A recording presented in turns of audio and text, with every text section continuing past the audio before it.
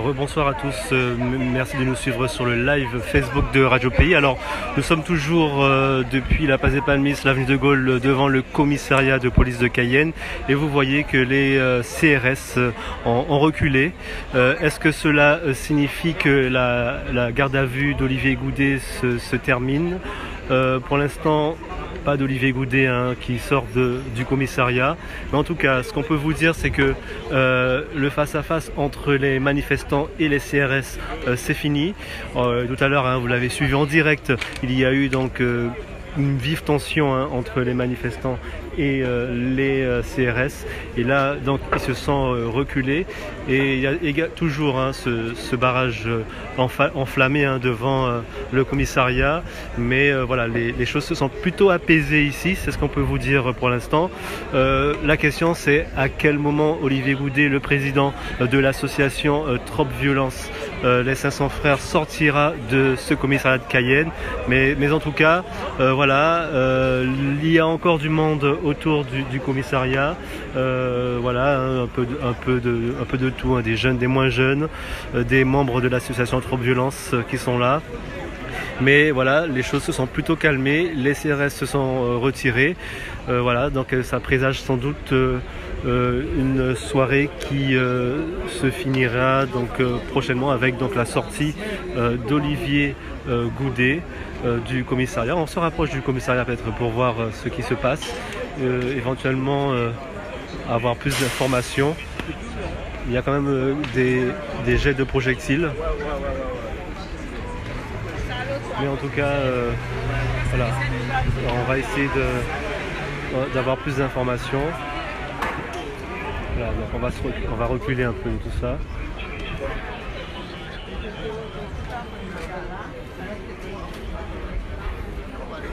Voilà, donc on se rapproche du commissariat de Cayenne. Donc je rappelle que les CRS donc, se sont retirés. Est-ce que donc, dans quelques instants, on aura la sortie d'Olivier Goudet du commissariat en direct? On attend encore un peu, mais ça doit être un signe, évidemment. On peut croire en tout cas qu'il s'agit d'une sortie imminente d'Olivier Goudet. On voit que les portes s'ouvrent au niveau du commissariat. Est-ce qu'il s'agit donc d'une sortie d'Olivier Goudet? On ne sait pas, on attend. Et en tout cas, donc, les CRS se sont éloignés. Voilà, donc encore quelques manifestants devant le commissariat.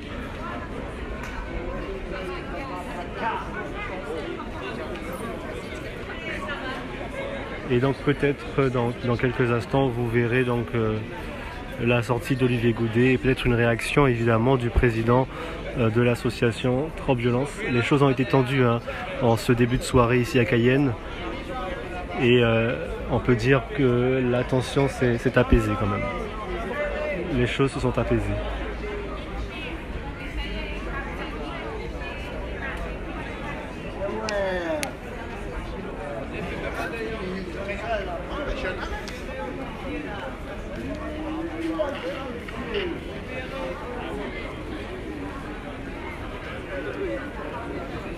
Les gens sont un peu plus calmes évidemment ici. Voilà, on n'a plus vraiment d'altercation avec les policiers. Chacun discute de son côté de la situation. Les choses se sont plutôt apaisées.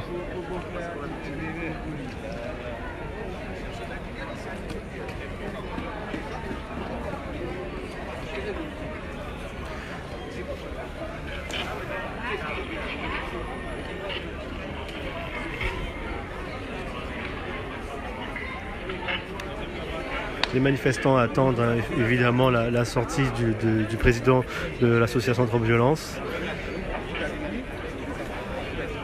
On sent quand même qu'il y a une certaine fatigue, parce que pour certains, depuis ce matin, ils manifestent, je le rappelle, et ils attendent impatiemment la sortie d'Olivier Goudet.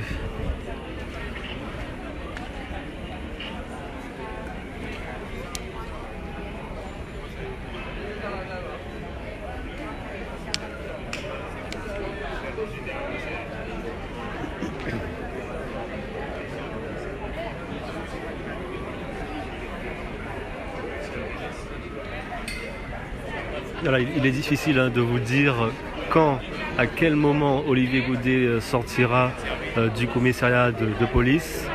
Mais en tout cas, voilà, les CRS se sont retirés. Donc est-ce que cela veut dire qu'on devrait voir d'ici quelques instants Olivier Goudet sortir du commissariat? On ne le sait pas, on reste encore vigilant pour l'instant.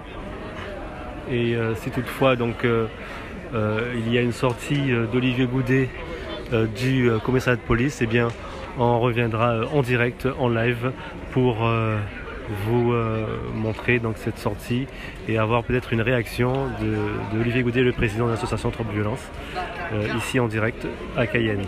Voilà, on revient vers vous donc s'il y a du mouvement, si Olivier Goudet sort du commissariat.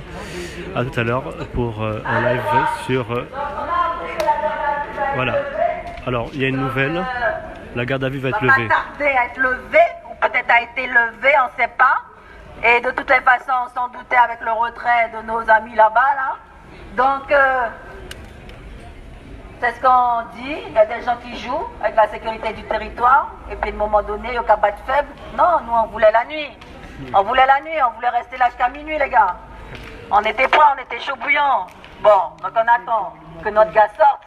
Mais on était prêts pour la nuit. Hein. Qu'est-ce qu'il y a? Monsieur le directeur de la sécurité. Quoi? 6 heures de garde à vue ce matin qui ont servi à rien. Qui ont mené à aucune enquête. Là, on ne sait pas, il va sortir. Il n'y a toujours pas eu d'audition des témoins. On joue à quoi dans l'hôtel de police? On joue à quoi dans l'hôtel de police de Cayenne? On fait des enquêtes à charge? Hein, madame? On fait des enquêtes à charge? On fait des enquêtes, on laisse pas parler les témoins, quelqu'un? Oh, il y a de l'animation. Oh, il y a de l'animation. Olé! Aou! Aou! Aou! Alors on reprend parce que j'ai commencé avant vous. Aou! Aou! Aou! Yes! Donc, là, quoi? Vous voulez pas aller jusqu'au bout, monsieur? Bah oui! Allons tester la nuit. Allons tester la nuit. On est là, on est prêt. On veut tester la nuit. Bref, donc une enquête qui est à charge apparemment, puisque normalement on n'aurait pas dû être là, même 19h30, même 20h. On n'aurait jamais dû être là encore avec la vidéo qui circule et qu'on a. Pas votre vision de la vidéo en vrai. La vraie vidéo, la vidéo avec un monsieur Anisette avec un S, ah non, Anisette, Anisette, qui pousse à 2 reprises Olivier Goudet et qui derrière crie au viol comme une jeune fille effarouchée. Bref, donc, eh ben oui, madame, faut pas chercher. Quand on dit trop violence, ça veut pas dire stop violence, ça veut pas dire, non, ça veut dire nous banquer ça, ça veut dire nous banquer ça. Trop violence, ça veut dire trop de violence, violence administrative, comment ça se fait que l'enquête se passe dans le lieu de résidence de l'agent qui porte plainte?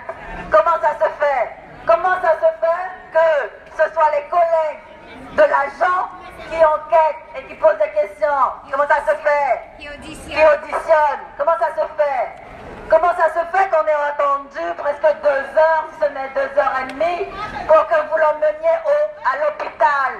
Comment ça se fait? Expliquez-nous. Comment ça se fait que Anisette n'est pas assez formée? Anisette n'est pas formée pour garder son calme.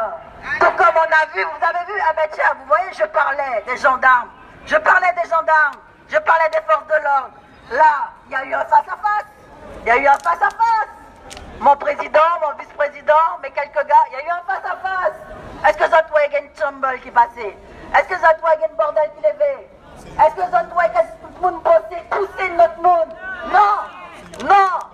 D'accord? Donc si vous n'êtes pas compétent, monsieur Anisette, eh bien changez de métier, changez de fonction. Parce qu'on l'a vu, il y avait là quoi? 40, 2 fois 40 gars. Il y a eu un face-à-face, il y a des vidéos. Pour le face il n'y a eu aucun débordement. Aucun débordement.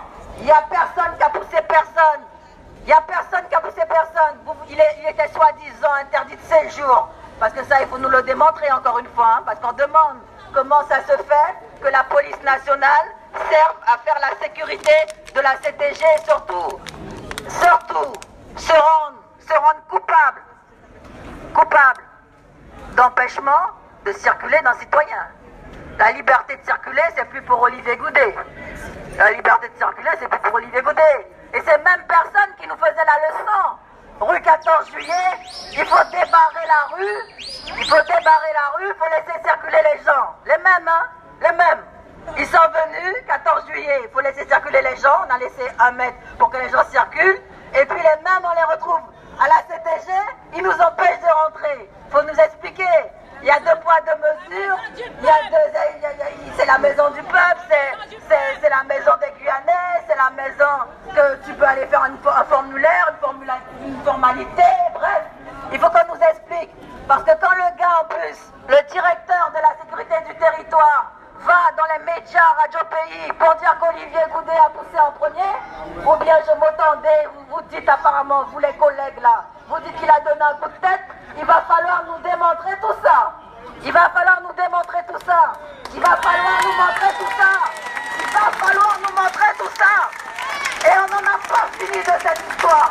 Parce qu'il est hors de question, alors qu'il nous cagoule un pouzote, qu'à une Guyanais en fait, qui a tout dans sa histoire, sa jogoboa, non, c'est pas possible. Donc on n'en a pas fini. Parce qu'après, il y a la fin de la garde à vue, il va peut-être convoquer devant le tribunal, on fera ce qu'on a à faire, il n'y a pas de problème. On a les avocats pour ça. Mais comment on peut nous expliquer que le matin, tu fais soi-disant tout ton tralala, et puis le gars il va dire que Olivier Goudet a poussé en premier.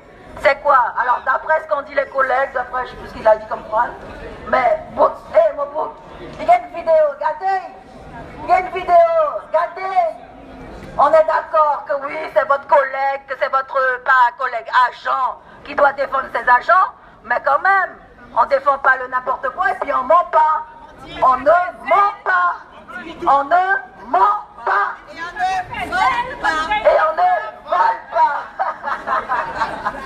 Et on ne vole pas.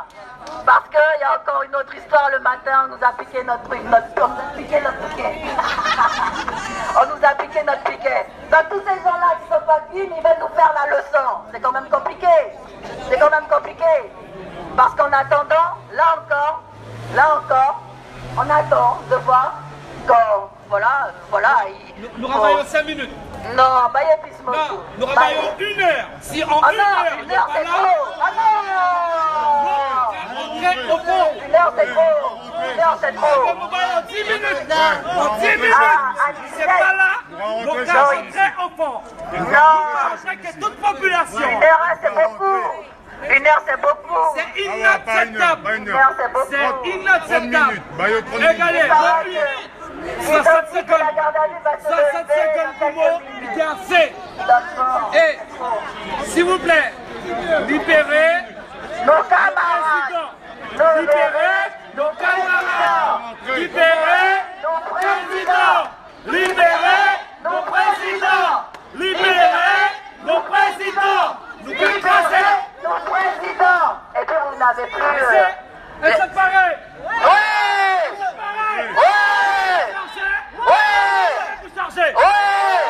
Chargé. Oh, dans 1 heure, mon frère. Ouais, il a cassé mon discours. Il a donné 1 heure. Il veut pas faire mon discours. C'est Mounion. Écoutez-moi bien. À part Olivier Goudet qui là. C'est Mounion. Il y a trop longtemps, ça va être exagéré. Ça fait longtemps qu'ils ont besoin pour nous. Ils n'ont pas savé au qui système. Ils n'ont pas savé qui monnaie. Mais moi-même, personnellement, l'enfant du peuple, le président des 500 frères et de Trop Violans, c'est inadmissible de le voir à l'intérieur. Moi, en tant que 380, je connais cette méthode. À part la première fois, je connais les autres. Je jamais mené les autres au fond. Mais je dis autres comme ça. À partir de 10 minutes, Mon camarade pas là, ça n'a pas dans mon chat pétel et pour que pétel. Parce que 380 grammes trop fort. Moi manger tigre, moi manger caïman, moi vous savez ça me rappelle. Le montré, moi avaler tes yeux, moi manger tes oreilles. Parce que ça me besoin. Écoutez, à la de Samadéa, à la de Bouchirengédéa, tant on peut y aller à nous. À la de Brésiliens, à la des Haïtiens, à la des Dominicains, à la des Jarsoniens, à la Samadéa, on peut y servir, on peut y aller. Nasoa, l'idée, nous, à piquer pour attendre, à son détective. Nous savons franchement, nous t'accueillons. À la de Samadéa. Everybody there must open it and watch everything that good, right? You must leave the man, come on outside. First we go inside. Kounyam la, petit, maman il a caille. Tout ça qui va aller ici. Maintenant comme ça. Anti mon comme ça, ou pas blessé comme ça. Restez pas misé au fond, prends coup, prends bois. M'a entré, m'a fait ça mani pour faire. Ok? Kounyam même. Voyez vous les cabris. Ok? Bah c'est clair qui là. C'est pour Chicago, c'est pour Kenya, c'est pour Kenya, c'est pour tout côté, les bad guys. L'autre, ils viennent d'être comme ça, en tant que policiers, des verbandés, qui ne respectent pas l'ordre public, qui ne respectent pas l'enfant du sol. On a le droit du sol. Tu ne peux pas te permettre de venir avec ces stratégies dans l'ancienne de la CTG. Ça m'a déplu en tant que policier, parce que Laurent, Fierpion, tout ce que tu veux là, ton chef. Même le petit là. Même le petit. En taki-taki nous drape l'émission. Piqué beaucoup, qui veut dire petit pantalon. Alors, il est parti de la Guyane. C'est pas toi qui vas nous empêcher de rentrer à l'intérieur. En tant que 500 frères, je prends mes responsabilités. Chef de la police. Michael, s'il te plaît, libère mon ami. S'il te plaît, Jean-François Petit, chef de la brigade. S'il te plaît, monsieur Jean-François, avec les respects que j'ai pour toi, libère mon ami, s'il te plaît, avant que je passe pas à la 3e sommation. J'en ai des youths, j'ai de la famille, même ma grand-mère était là, même la maman était là, elle était désespérée. Elle voulait même pas y croire que son fils est à l'intérieur, avec ses malaises. S'il te plaît, libère Olivier Goudet, l'enfant du peuple qui défend la Guyane.